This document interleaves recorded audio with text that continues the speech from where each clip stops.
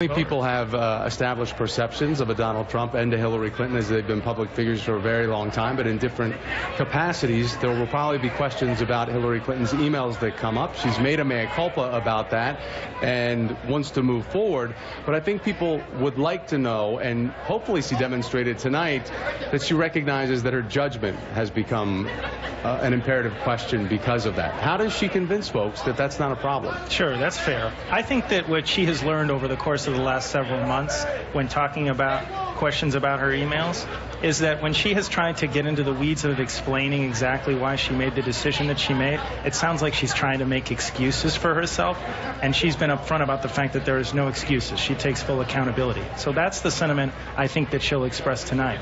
But I think when it comes to transparency and being a honest broker and judgment. Yeah, sure. I mean, convincing independents out there about judgment. Right. And I think that you've heard in recent weeks on the campaign trail people like President Obama, her running mate Senator Kaine, Senator Elizabeth Warren, even now Senator Sanders, who was a very fierce adversary of hers in the primary. They're actually going to be campaigning together later this week in New Hampshire. And I think that speaks to the fact that even some of these people that have been on the other side of her, President Obama, Senator Sanders, when push comes to shove, they trust Hillary Clinton. They know she has the judgment to perform the job of commander-in-chief. All right, Brian, great to see you.